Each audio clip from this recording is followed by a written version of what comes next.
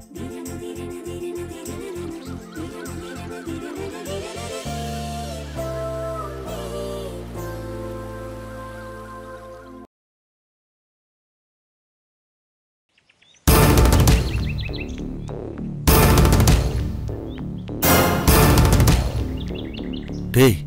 நல்லா யோசிச்சு பாத்தியா?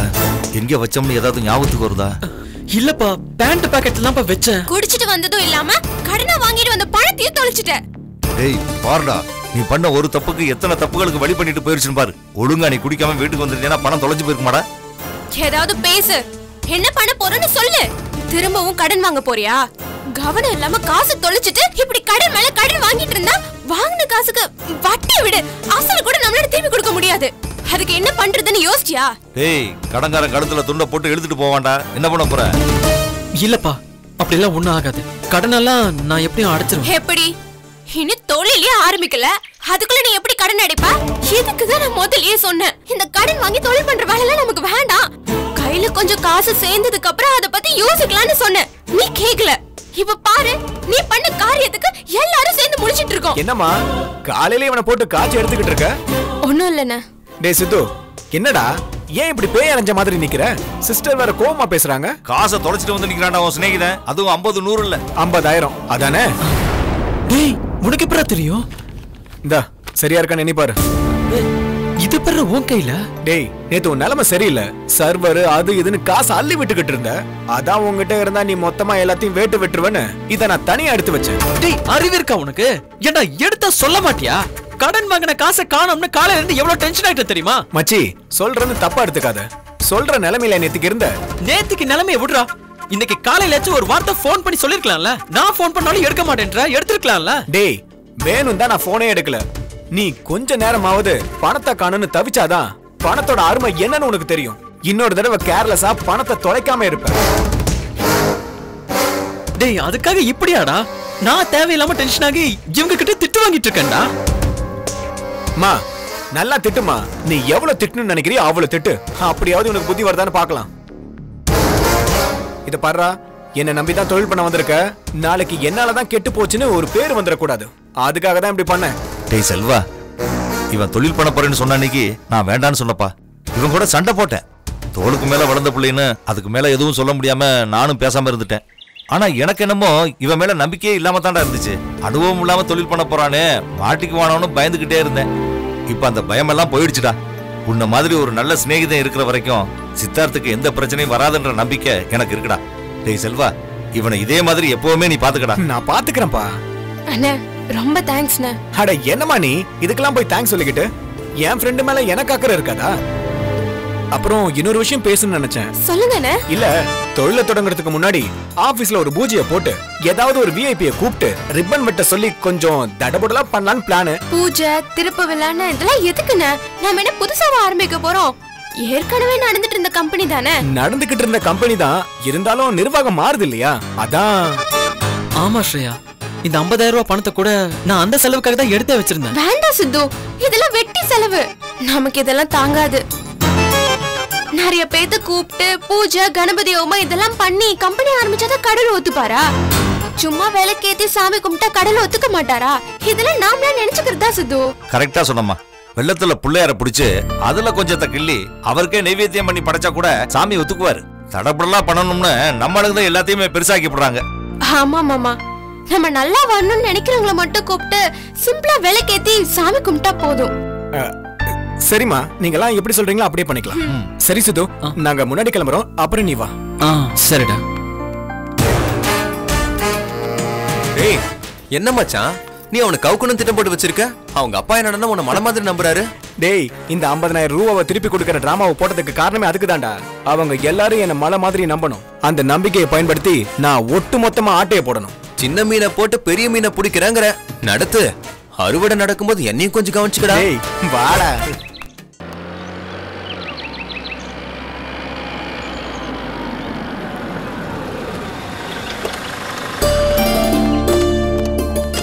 வாங்க வாங்க வாங்க, கூலா இளநீ சாப்பிடலாமா?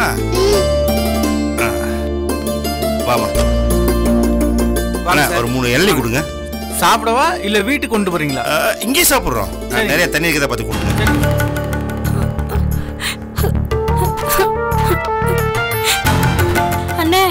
குழந்தைய காண பாத்தீங்களா?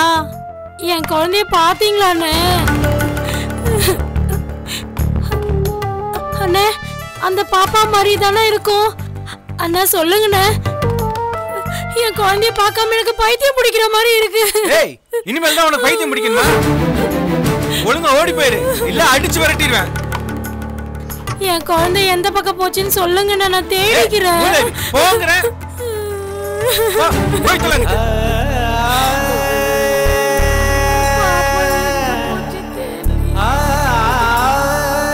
ஏங்க, என்னங்க இது?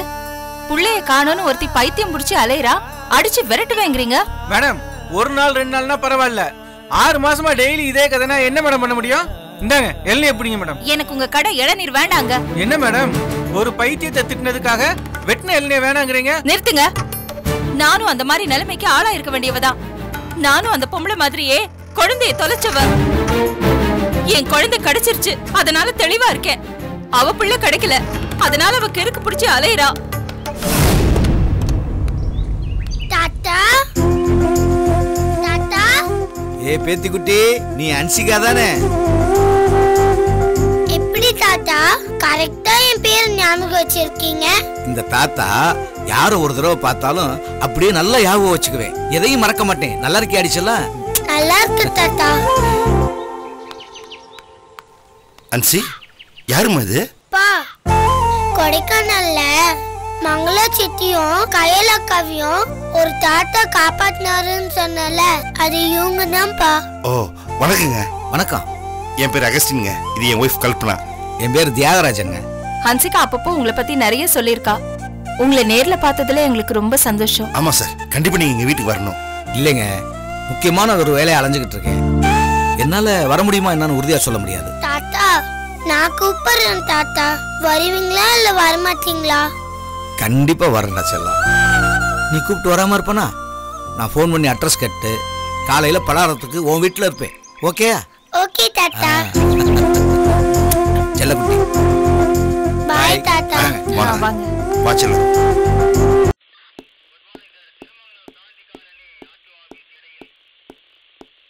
சார் வணக்கம் சார், என்னை வர சொன்னீங்களாமே? டேய், என்ன மாட்டி விட்டுட்டு அயோக்கிய பையல இங்க பாக்குறோம். எதுக்கு இந்த ஆளை அடிக்கிற? அதான் விசாரிக்கிறதுக்கு நாங்க இருக்கோம்ல. சார், என் வண்டியில கஞ்சா வச்சதே இவன் தான் சார். இவனை சும்மா விடக்கூடாது சார், அடிச்சு கொள்ளுங்க சார். யோ, இவன் பண்ண வேலைக்கு நான் அடி வாங்க வேண்டியது இருக்கு சார். ஒண்ணு எதுக்கு இவன் வண்டியில பைய வச்ச? ஆமா சார், இவன் தான் சார் வச்சா. நான் எங்கடா குண்டிய வச்சேன்? நீ தானடா குண்டிய வைக்க சொன்ன. என்னையா இது? சார் சார் சார் இருங்க சார், இவன் குழப்பறான் சார். டேய் புறம்போக்கு, வண்டியில நான் வைக்க சொல்லுது பணத்தை, உன்னை யாரா கஞ்சா பாக்கெட்லாம் வைக்க சொல்லுது? பணத்தை வைக்கிற மாதிரி கஞ்சா வச்சுட்டு போலீஸ் கிட்ட என்ன மாட்டி விட பாக்குறியா? இன்னைக்கு நீ பண்ண காரியத்துக்கு உனக்கு என்ன பண்றன்னு பாரு. கஞ்சா பாக்கெட்டா? டேய், நான் பணம் இருக்கிற பைய மட்டும் தான்டா வச்சேன், கஞ்சா பாக்கெட்லாம் வைக்கலடா. கஞ்சா பாக்கெட்டுக்கு நான் எங்கடா போவேன்? டேய், நீ வைக்காம என் வண்டியில எப்படா கஞ்சா பாக்கெட் வந்துச்சு? அது எனக்கு எப்படா தெரியும்? ஏண்டா என்னை இப்படி போட்டு வதைய வாங்குறீங்க? இங்க பாரியா, நீ அந்த பைக்ல பைய வச்சது அந்த தெருவுல இருக்கிற சிசிடிவி கேமரால தெளிவா ரெக்கார்ட் ஆயிருக்கு. நீ எங்க கிட்ட இருந்து தப்பிக்கவே முடியாது. ஒழுங்கா உண்மையை ஒத்துக்க. சார், நான் வச்ச பையில பணம் மட்டும் தான் சார் இருந்துச்சு. அப்புறம் எப்படியா கஞ்சா பாக்கெட் வந்துச்சு? அது எனக்கு எப்படி சார் தெரியும்? யோ, உன்னை நோண்டி நொங்க எடுத்தாதான் எல்லாம் உண்மையா வரும். யோ, 2 போடு போடுங்க. என் முதலாளிக்கு ஒரு போன் மட்டும் பண்ணிக்கிறதுக்கு அனுமதி கொடுங்க சார். அவர் வந்தாருன்னா எல்லா பிரச்சனையும் கிளியர் ஆயிரும் சார். நீங்க கேட்கிற கேள்விக்கெல்லாம் பதில் கிடைக்கும் சார். நான் ஒரு போன் மட்டும் பண்ணிக்கிறேன் சார், ப்ளீஸ். சரி, பண்ணு.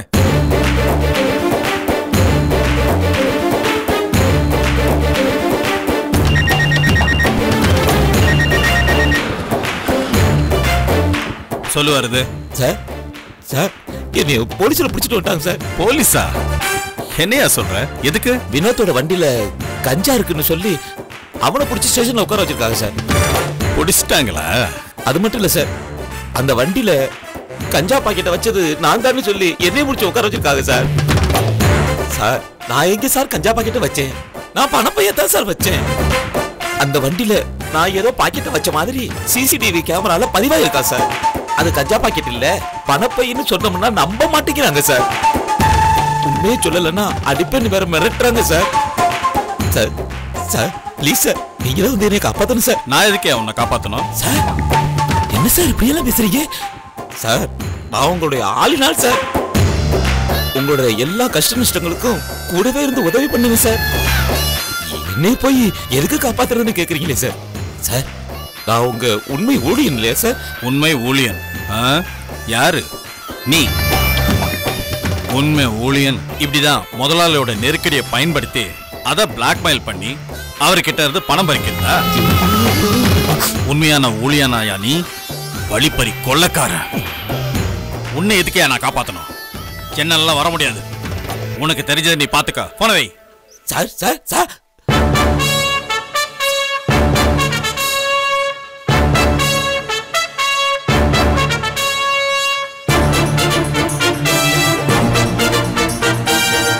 வராரு உங்க முதலாளி.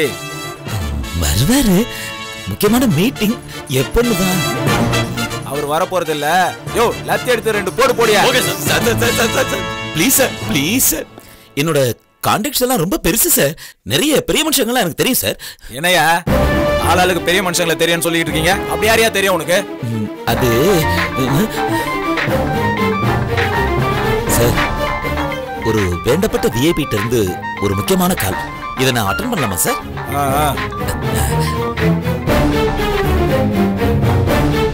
ஹலோ வரது ஹியர். மிஸ்டர் வரது, நான் பொள்ளாச்சில இருந்து இன்ஸ்பெக்டர் பேசுறேன். இன்ஸ்பெக்டரா? சொல்லுங்க சார். உங்களுக்கு சென்னையை சேர்ந்த தொழிலதிபர் சரவணன் தெரியுமா? சென்னை தொழிலதிபர் சரவணன் நல்லா தெரியுமா சார்? சென்னையில இருக்கிற எல்லா தொழிலதிபர்களையும் எனக்கு தெரியும் சார். அதுல இந்த சரவணன் சார் இருக்காரு, அவர் நமக்கு ரொம்ப நெருக்கம் சார். என் தோள்ல கை போட்டு பேசுற அளவுக்கு நான் அவரை ரொம்ப க்ளோஸ் சார். அப்போ அவரை பத்தி உங்களுக்கு என்ன தெரியும்னு கொஞ்சம் சொல்லுங்க சார். அவரை பத்தி இன்னும் நவுட் எல்லாமே எனக்கு தெரியும் சார். ஆமா, எல்லாத்தையும் நான் உங்ககிட்ட சொல்லிட்டு இருக்க முடியுமா? அதுக்கு டைம் பத்தாது.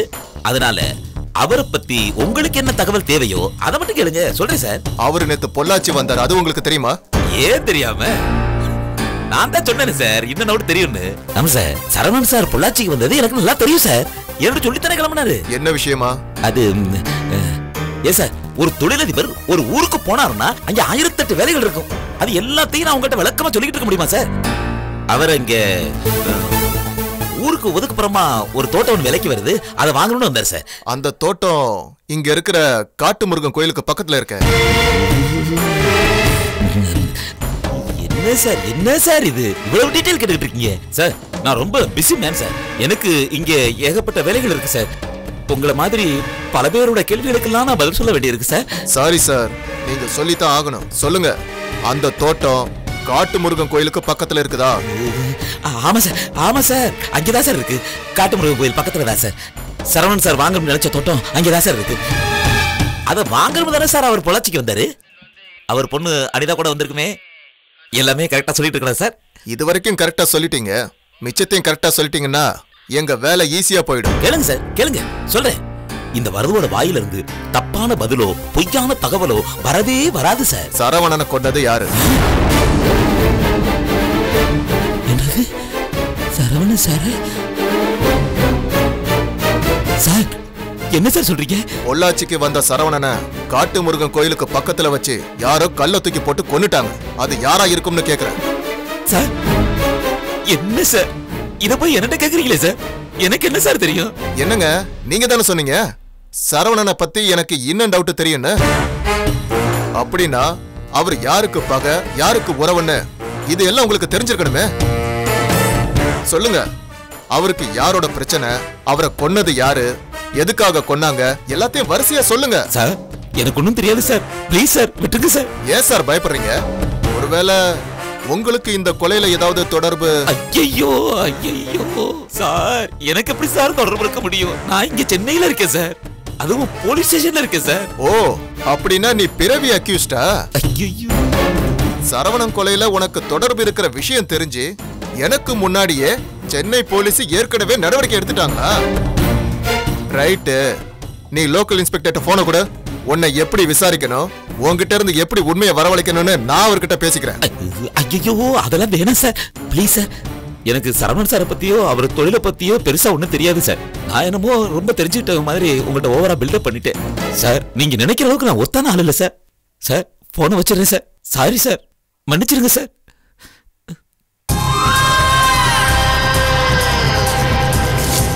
ஐயோ வாட்செல்லாம் கலட்டுறாரே.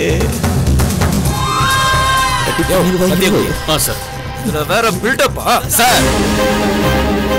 ஐயோ தெய்வமே தெய்வமே தெய்வமே என்னை காப்பாத்துங்க தெய்வமே. யார் சார் நீங்க? சார் என் முதலாளி சார், கேசவ் சார். நான் உங்களுக்கு ஏற்கனவே சொன்னேன்ல, பெரிய தொழிலதிபர் சார். என்ன தொழில்? கஞ்சா கடத்துற தொழிலா? பாருங்க சார், நீங்க தேவையில்லாம பேசிட்டு இருக்கீங்க. நான் ஒரு ஃபுட் ப்ராடக்ட்டோட கம்பெனி ஓனர். எதுக்காக சார் ஏன் ஆளை தேவையில்லாம புடிச்சு வச்சிருக்கீங்க? ஆமா சார், அப்படிதான் சார். நல்லா கேளுங்க சார். உங்க ஆளு கஞ்சாவை இந்த ஆள் வண்டியில வச்சிருக்காரு. எதை வச்சு ஏன் ஆள் தான் வச்சாருன்னு நீங்க சொல்றீங்க? உங்க ஆள் அவர் வண்டியில வச்சது சிசிடிவி கேமரால ரெக்கார்ட் ஆயிருக்கு. அதை நான் பார்க்கலாமா? தாராளமா பார்க்கலாமே, வாங்க.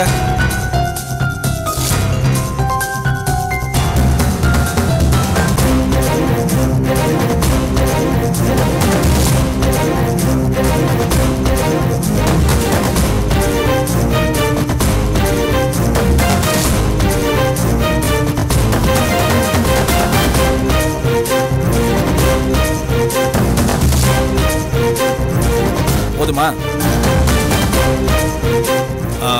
சார், இவர் வண்டியில இருந்து கைப்பற்ற அந்த 2 பாக்கெட் நான் பார்க்கலாமா? கான்ஸ்டபிள் சார், அதை எடுத்துட்டு வா. Okay sir. சார் இந்தாங்க சார். இது கஞ்சா. இது கஞ்சாவா? இதுக்குள்ள பணம் இருக்கு. இது பணப்பையா? Sir, if you don't mind, மறுபடியும் நான் அந்த சிசிடிவி ஃபுட்டேஜை பார்க்கலாமா ப்ளீஸ் சார்?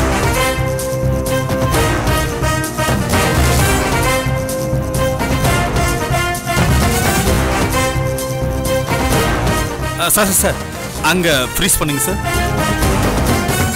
அந்த இடத்த மட்டும் கொஞ்சம் ஜூம் பண்ணுங்க சார். சார், இப்ப நல்லா பாருங்க சார். என்னோட ஆளு இவரோட வண்டியில வச்சது இந்த மஞ்சள் கலர் பை, அதாவது பணம் இருக்கிற பை. கஞ்சா பாக்கெட் கிடையாது இல்லையா? அது ஓகே. அப்ப கஞ்சா பொட்டல் எப்படி வந்தது? அது எப்படின்னு நீங்க தான் சார் விசாரிக்கணும். நாங்க போலாங்களா? போலாம். ஆமா, பணத்தை கொண்டு அவர் வண்டியில ஏன் வச்ச? சார், நான் தான் சார் கொடுத்து அனுப்பினேன். இவரு அப்பப்ப எனக்கு சின்ன சின்ன வேலைகள்லாம் செஞ்சு கொடுப்பாரு. கைமாத்தா பணம் வேணும்னு கேட்டாரு, அதான் கொடுத்து அனுப்பிச்சேன். பேங்க்ல இந்த பணத்தை டிராப் பண்ணதுக்கு டீடைல்ஸ் இருக்கு, கொடுத்து அனுப்பிட்டீங்களா? இல்ல வேண்டாம், நீங்க போலாம். Thank you sir. Thanks sir. Sir sir sir sir என்னையும் காப்பாத்துங்க சார். என்னையா கஞ்சா பாக்கெட் எல்லாம் கடத்திருக்கிற? ஐயோ சார், அதுக்கு எனக்கு எந்த சம்பந்தம் இல்ல சார். என் பைக்ல யாரோ ஒருத்தர் வச்சிட்டு போயிருக்காங்க சார். சார் என்னை எப்படியாவது காப்பாத்துங்க சார். சரி சரி, பதட்டப்படாத, பயப்படாத. அடுத்தது அதான் செய்யறேன். லாயரை பார்த்து பேசிட்டு வரேன். சரி சார். சார் சார், தெய்வம் சார் நீங்க. எப்படி சார் இந்த மேட்டரை இவ்வளவு கச்சிதமா ஹேண்டில் பண்ணீங்க? ரெண்டையும் பண்ணது நான் தான். கஞ்சாவை அந்த பைக்குள்ள வச்சது நான் தான். பணத்தை உங்ககிட்ட கொடுத்து அவன் கிட்ட கொடுக்க சொன்னது நான் தான். உங்க திருவிளையாளர் தானே அது? அப்புறம் வருது, ஒரு முக்கியமான வேலை இருக்கு. Super sir, super. ஆமா, அடுத்து யார் குடும்பத்தை கெடுக்க போறீங்க?